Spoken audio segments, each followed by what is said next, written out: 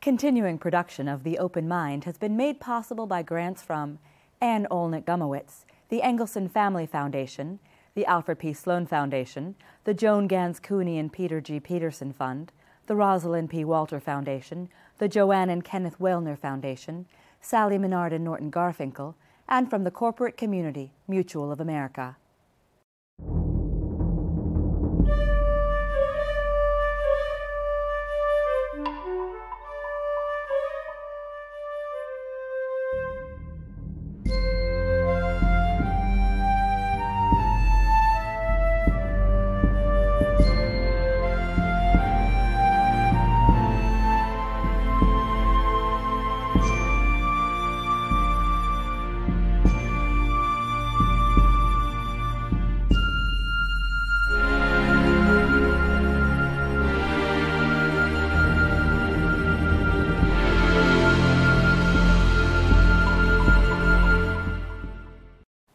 I'm Alexander Heffner, your host on The Open Mind.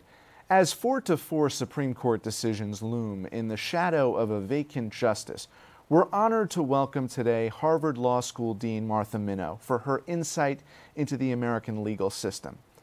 Vice Chair of the Legal Services Corporation, providing civil legal assistance to low-income Americans, Minow is a leading scholar of human rights and advocacy for racial and religious minorities, author most recently of In Brown's Wake, Legacies of America's Constitutional Landmark.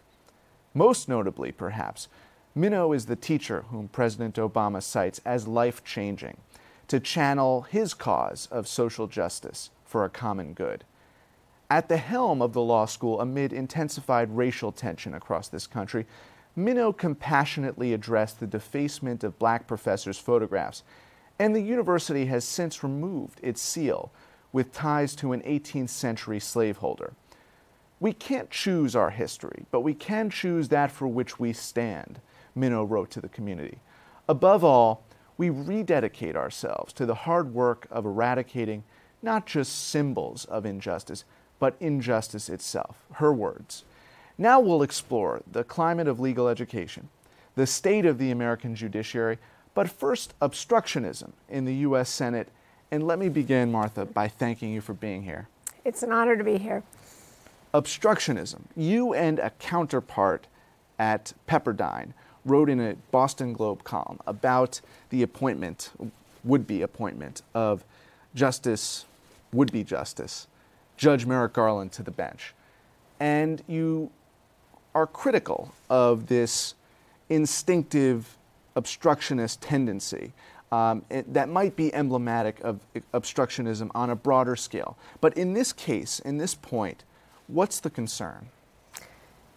Dinelle Taha, who's the dean at Pepperdine, and I participated with many other law school deans in a letter to members of the Senate, just actually pointing to the Constitution, which directs the President of the United States to make appointments when there are vacancies on the court, and with the advice and consent of the Senate. And so she and I decided to write an editorial because both of us have had experiences in countries where the rule of law is not strong, where there's civil war, where there's disorder. And it seemed to us important to underscore that this is a treasure, our rule of law, our judiciary, independent from politics, and it's in jeopardy. Right now, I understand the politics of the situation. I think that many Republican members of the Senate believe that it is a get out the vote move. They can indicate that they're strong for their base. But the Constitution is pretty clear. The president has to nominate someone. The Senate can choose to disapprove. There's nothing in their Constitution that says the grounds upon which they must vote. But to refuse even to meet with the individual or to have the process go forward, that's just pure politics. To what do you attribute this kind of delegitimization of the process? Well, I have to be honest and say members of both political parties have contributed to it. Even President Obama, when he was a senator, contributed to it in the sense of voting against a well-qualified individual because he disagreed with the view. Again, that's the prerogative of the senators. They're allowed to express their views on any basis. I think that the new height of obstructionism, which refuses even to engage the issue, is in some ways an acknowledgement that if the issue were engaged, there actually wouldn't be grounds for refusing to confirm Merrick Garland for the Supreme Court. And that's a really sad moment when people in a democracy are afraid of having the conversation because it might actually lead to a conclusion they don't like, as opposed to saying, let's have the conversation and let's learn, and let me try to persuade you, and if I'm not persuading you, then you try to persuade me. That's what we hope for. And we hope that the political outcome will be civil, will be thoughtful, and will ultimately yield some kind of result. That's why my work in Kosovo, for example, came to mind when I was thinking about this moment. I don't think it's an exaggeration to say that respect for the judiciary, respect for the rule of law is in jeopardy. The public regard for the Supreme Court is much lower now than it used to be, even though it's higher than the public regard for the elected branches. This is not good for our society. When conflicts, which we will always have conflicts, when conflicts cannot be resolved with respect for the judgments, that's not good for anybody. Well, I think you point out, and we were talking about this off camera, the inherent political nature of the appointment process. And there's something to be said for this kind of inseparability of law and politics in the realm that is public affairs, dating all the way back to our first Chief Justice and our earliest justices. I'm thinking about Justice Marshall. I'm thinking about Justice Chase. Where do you draw the line when thinking about the political stakes of an appointment? The United States Constitution builds politics right into the process of selecting federal judges. It gives the appointment power to an elected official, the President of the United States. It gives an advising consent power to the Senate in the mutual checking device of our Constitution. The politics are built in by law. And that mutual checking possibility of the two branches of government in the selection of the personnel for the third branch is an acknowledgement by the framers that ours has to be a practical system in touch with the views of the people.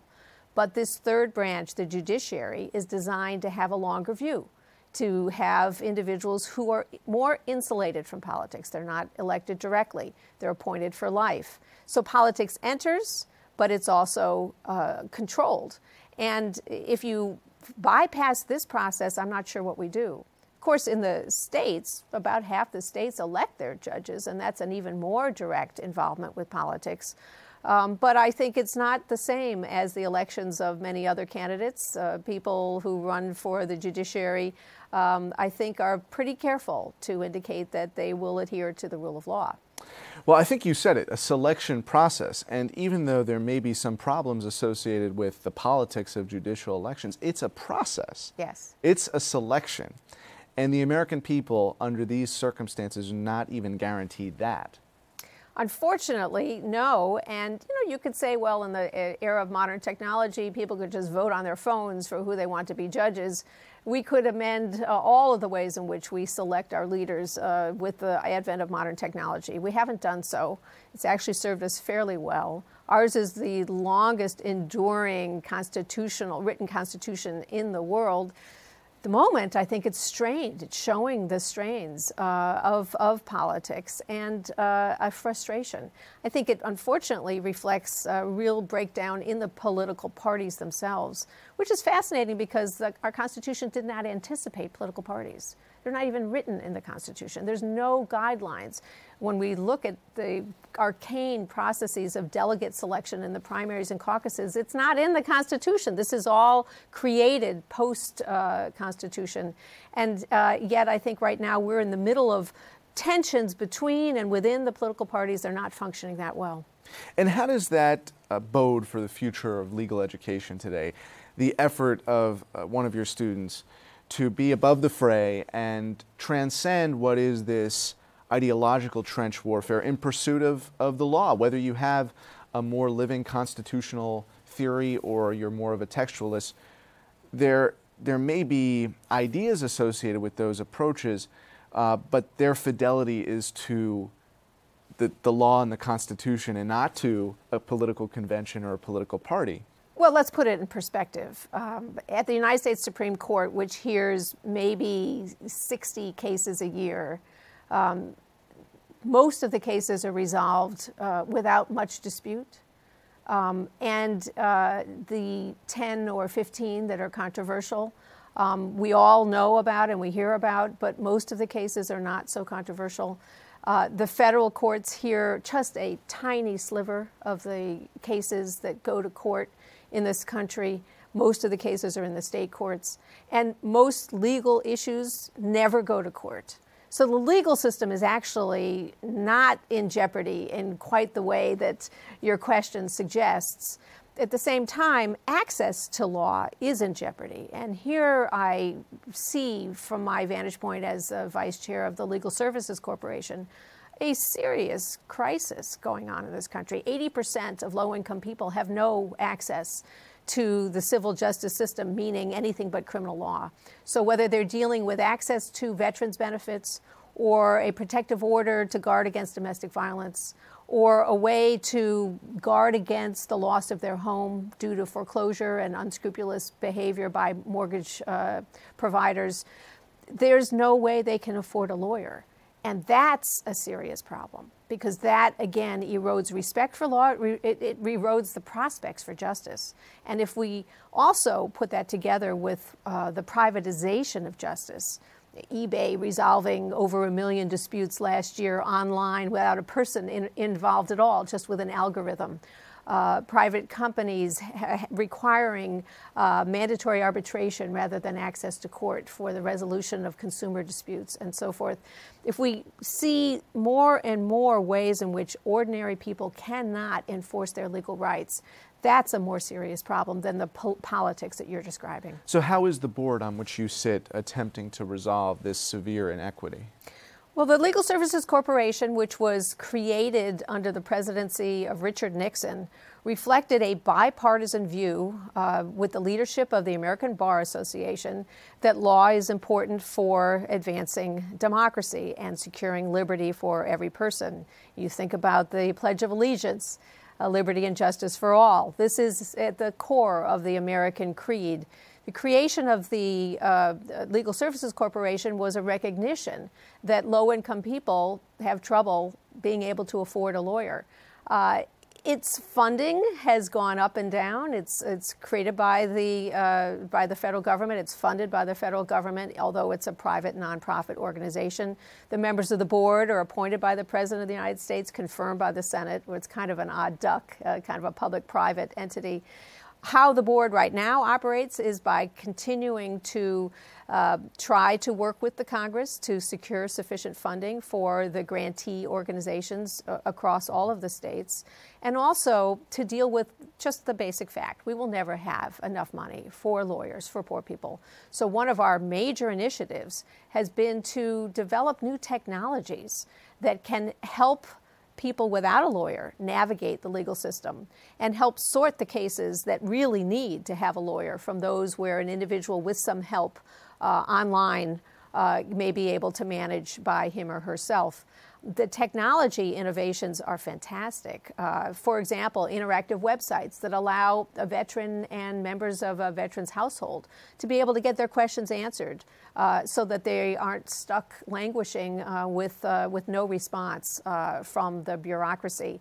I think that there are great innovations in many other fields where law could learn.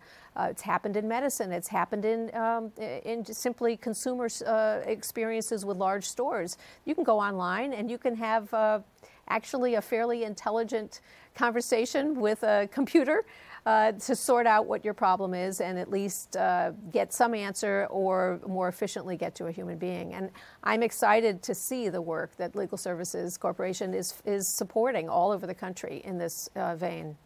But you don't want to veer too much towards the eBay algorithms in adjudicating this, right? Well, I mean, in terms of the broader picture of the democratization of law, because you're saying the sheer volume doesn't allow for that kind of due consideration across socioeconomic lines. I should be clear that the eBay dispute resolution receives rather high marks from those who participate. I think the problem is if we foreclose any public justice, then we cut off the virtuous cycle that's represented by law, where there are public decisions which then deter misconduct in the future. We need to have both. We need to have private dispute systems, and we need to have public dispute systems. Or even just public scrutiny. Public scrutiny would be an advance. I think that this question of democratization is very relevant to your focal point, your focus as a scholar on racial equity, what you've studied from Brown onward. You were a clerk for Justice Marshall, Thurgood Marshall. You've seen the evolution of Brown in both the betterment of American society and maybe the opposite of that in combating a resurgence of racially charged legal thought and political action. And I'm really talking about the disenfranchisement of the American voter. Can you weigh in on that subject and how you see Brown's relevance today? Well, there are so many different elements packed into your good question. The status of African Americans in the United States following America's original sin of slavery continues to be simply unsatisfactory. The nature of economic disadvantage in creating basically two Americas. Those who have access to resources and those who don't have very different experiences with the justice system, with healthcare, with education, with every aspect of life. In addition, the role of courts as an instrument for trying to rectify injustice, with perhaps Brown versus Board of Education being a high watermark, but really an unusual use of the courts to go out ahead of public opinion, compared with the use of the legislative process to try to express the views of the majority. And another aspect of your question that I think can't be denied is whether or not we even have a we in this country at this moment. Is there a we? Is there a sense of a common purpose, a sense of a common identity, a sense of a common mission? Do you think that in terms of the pendulum that swung from Earl Warren's court to William Rehnquist's court, that has some relevance to this conversation of how we view and how we treat people of color in this country? Well, of course. So let's talk about the legacy of Brown versus Board of Education, which of course didn't come out of nowhere. It reflected over 20 years of practice and litigation efforts by leaders at the NAACP Legal Defense Fund, including my former boss, Thurgood Marshall, and many other very creative and courageous lawyers and leaders, building on step by step the challenge to the prior decision, Plessy versus Ferguson from the 1890s, where the Supreme Court had ruled that the Equal Protection Clause of the 14th Amendment does not guarantee integrated experiences. Instead, Plessy said, separate can be equal. That case arose in the context of railroad cars, which literally sorted people by race, what car they could sit in. And it wasn't just separate cars. The car reserved for Black Americans was far inferior. The challenge to that doctrine focused over time on schools, on public education. And what Thurgood Marshall said to me was, we said, separate but equal, okay, show us the equal. The strategy was to actually look at the expenditures on schools and to show, which was not hard to show, that the amount of public dollars going into the schools for Black children was a sliver of the amount going to the schools for white children. One of the strategies, therefore, was to integrate the schools because, as Justice Marshall used to say, you can't have differential expenditures when the kids are sitting next to each other in the same classroom.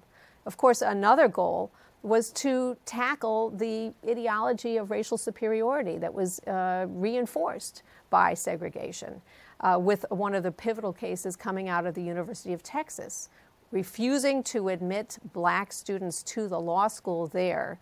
The University of Texas said, we'll create a separate school, a separate but equal one. The school was such a sham, it was easily rejected by the Supreme Court. It was one desk in the courthouse. It was not a school. It didn't have a library, it didn't have a faculty. So separate but equal was easily demonstrated as a sham in that case. Ironically, today, University of Texas, we have a case pending in the United States Supreme Court about whether the University of Texas use of race as one factor in admitting students violates the Equal Protection Clause. Now, somewhere between the earlier decision and the current pending one, the country has changed, and the country has changed in a couple of ways. Brown versus Board of Education mandated the dismantling of segregated schools. Nothing happened in the country other than resistance for about 10 years. After 10 years, actually under the leadership of President Nixon, a Republican, the federal government began to enforce the law. There was a backlash. There was a serious backlash, and he changed his own views on the subject, and he appointed to the Supreme Court individuals who slowed down desegregation. In the meantime, the Congress acted and enacted the 1964 Civil Rights Act, and that shifted the focus on desegregation to other branches of government. We've had a mixed story ever since. Probably one big turning point happened when actually desegregation efforts in the schools started to bring in suburban schools in the North. And the Supreme Court said, no, you can't do that if you haven't shown that there was an original act of discrimination in the suburban schools. That contributed to white flight, with many whites with any resources leaving the public school systems either by moving to the suburbs or moving to private schools. The backlash goes on today. We can talk further about it, but in some very important respect, it does reflect the impact of politics on law. Looking at the backlash that is evident in our politics against what was perceived as a preference for or preferential treatment that minorities would be getting, how do you see the legal, the constitutional framework evolving in a way that undermines the whatever constitutional legitimacy that idea has, that we were giving a preference to people of color and now we have to somehow undo that preference? So the idea that there are preferences involved is itself, of course, one of the big controversies in the issue of race relations. To dismantle segregated systems may look like giving a preference, but I don't think it is. And the problem that has emerged in schools in particular is the continued exclusion of disadvantaged people from educational opportunities. In public education right now, schools are more racially separated today than they were in 1953. That's not by law. It's by the activities of housing, where housing units are built. It's by zoning. It's by decisions about where to draw the lines between school districts. It's much more subtle than it was before. I think in response to that, it's understandable that many school systems, public school systems, created magnet schools to try to draw students from different backgrounds together, and often have included race as a factor in the selection. Is that a preference? It's trying to overcome a disadvantage. And in some way, the court has condoned or validated the present culture. Well, the Supreme Court has said when the patterns are a result of private decisions and not governmental decisions, then the Constitution does not apply. Because it is true that the 14th Amendment, enacted after the Civil War, protects people against discrimination by government. The problem is disentangling private preferences, government preferences. That's very, very challenging. When you talk about the pipes in Michigan, that's a political decision. That was a decision made by the political actors, not by law, to go with a cheaper alternative of outsourcing. The law was not part of that. The law actually is producing some remedies for it. And if we talk about the criminal justice system, I don't think we have a separate but equal criminal justice system. We have a criminal justice system that is racialized. But it's even more a system for poor people. If you have resources, whatever your race, you will do much better in the criminal justice system than if you don't. And that's a tragic truth in a country that says that we guarantee equal justice for all.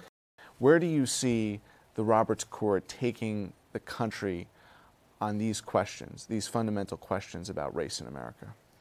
Well, Chief Justice Roberts, who I respect a great deal, will continue to lend his name to the court as long as he's the Chief Justice.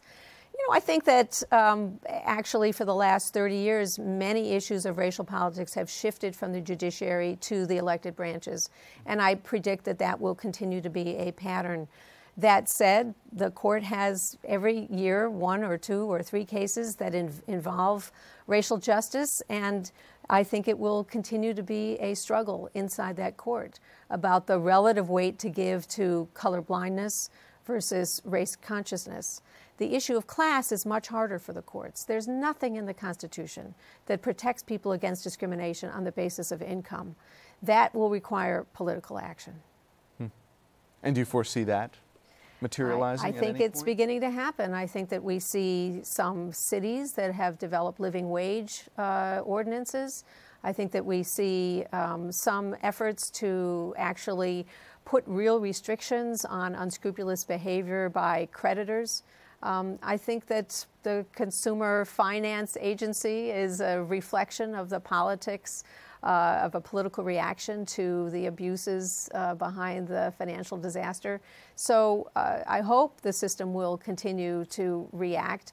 But if the electoral process is broken, that is a far more serious problem. And there the courts have an indispensable role to play, making sure that the system itself can hear people's preferences. Martha Minow, Dean of Harvard Law School, thank you for coming on The Open Mind today. Thank you so much. Great conversation. And thanks to you in the audience. I hope you join us again next time for a thoughtful excursion into the world of ideas. Until then, keep an open mind. Please visit the Open Mind website at 13.org/openmind to view this program online or to access over 1,500 other interviews.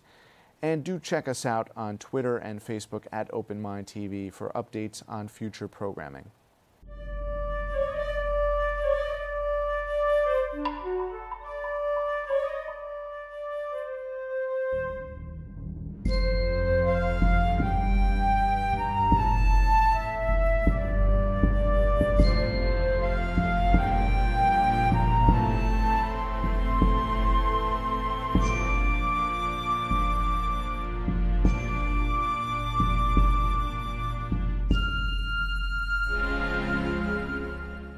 Continuing production of The Open Mind has been made possible by grants from Ann Olnick Gumowitz, the Engelson Family Foundation, the Alfred P. Sloan Foundation, the Joan Gans CUNY and Peter G. Peterson Fund, the Rosalind P. Walter Foundation, the Joanne and Kenneth Wellner Foundation, Sally Menard and Norton Garfinkel, with special thanks to the Schumann Media Center for additional support, and from the corporate community, Mutual of America.